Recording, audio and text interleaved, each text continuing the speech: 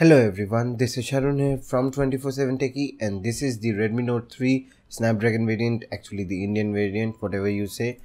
So in this video I will be showing you guys fingerprint lock for the apps. First of all, I will show you an example. We go into the settings and it is locked. I scan my finger and it is unlocked. So the new feature that Xiaomi promised has come to the market finally. So what we have to do to enable it is go into the securities and go into this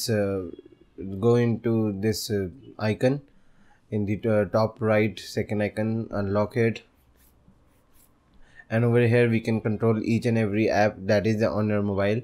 So as you can see over here, I am enabling each and every app in the phone. So we'll go back and now try the camera. So it is locked.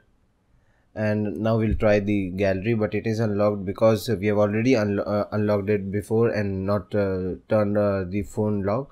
So the moment we turn on the phone and then go into the gallery, it is locked. So every time when you unlock a phone and still use it, it will be unlocked till the time you don't lock the phone again. So I'm actually running the global beta one. So the official developer ROM for the official global developer ROM for the Redmi Note 3 has come, and it is working very nicely. So do check it out, and all the features come to this, and this is quite stable. So do check this out.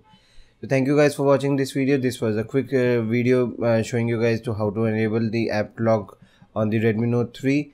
Do hit the like button, do subscribe to our channel, and do share this video. It helps us a lot, and I really hope to see you in my next video. Till then, see ya.